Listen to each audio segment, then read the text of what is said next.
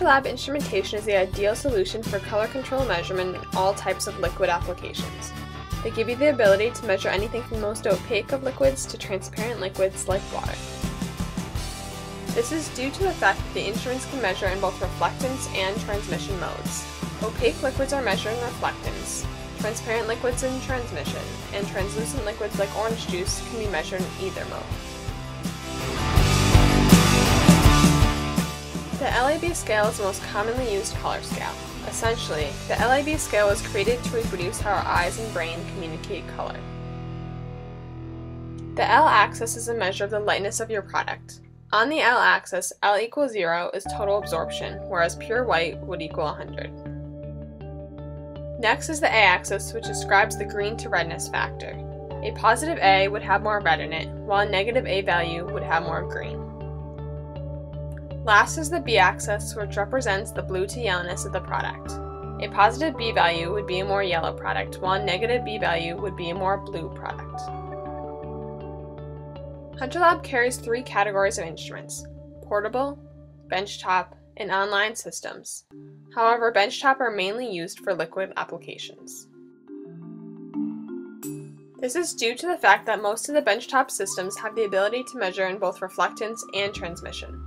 The beauty of the benchtop system is that they maintain the perfect balance between sample measurement precision and versatility. Northeastern U.S. sales representative Ken Wendt will now demonstrate how to use the ColorQuest XE, measuring liquids and transmissions. In this demonstration, we'll be measuring the color of liquid in transmission and specifically looking at the yellowness index and related parameters. Our first step, as usual, is to standardize the instrument. Today I'm using a ColorQuest XE, and measuring in transmission, I first need to set the top and bottom of our color scale.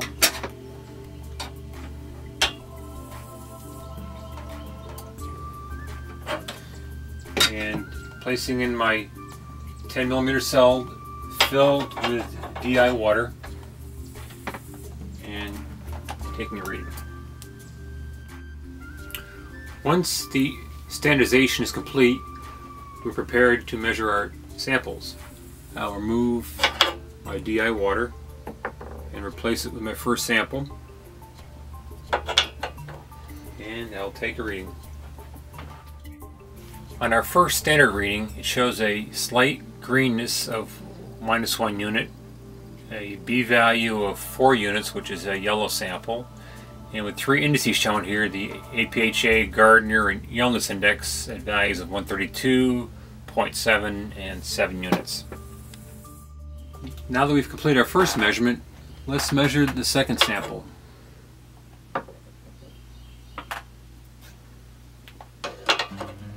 And I'll take a reading.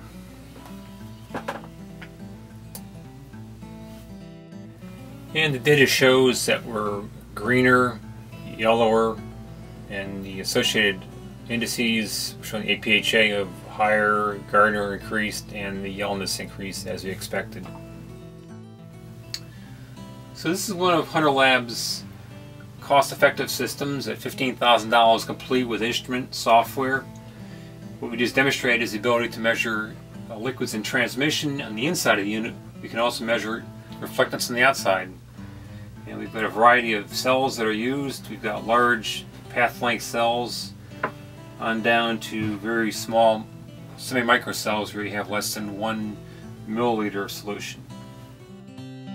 HunterLab instrumentation takes the guesswork out of color control. It gives you analytical, objective data for measuring all types of liquids, ones that are opaque, translucent, or transparent. Contact your local HunterLab sales representative for more details or demonstration.